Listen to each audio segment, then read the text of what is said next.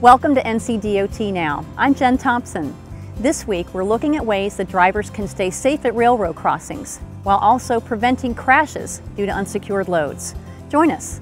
From 2012 to 2017, there were 2,595 crashes from unsecured loads, resulting in 705 injuries and 14 fatalities in North Carolina. June 6th was Secure Your Load Day, an effort to make sure all vehicles are properly loaded and our roads are clear of dangerous debris. Before driving, make sure everything in your vehicle is tied down. Secure larger items directly to your vehicle. To keep smaller items from flying out, cover them with tarps, nets, or covers. Lastly, don't overload your vehicle. Your vehicle's load shouldn't go above the level of your truck or trailer. On another safety note, this week NCDOT's Be Rail Safe initiative recognized International Crossing Day by conducting a crossing blitz to teach drivers about the dangers of not stopping for trains.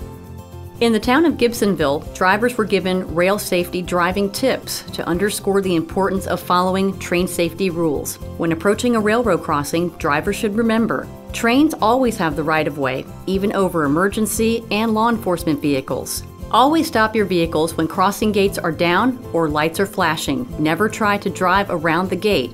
And don't stop your car on railroad tracks. Keep your car safely behind the white lines. Visit BeRailSafe.org for more safety resources.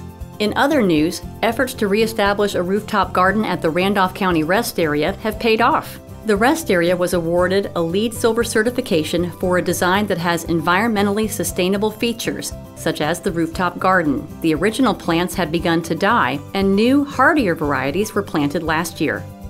That's all for this week's edition of NCDOT Now. From all of us here at the North Carolina Department of Transportation, safe travels.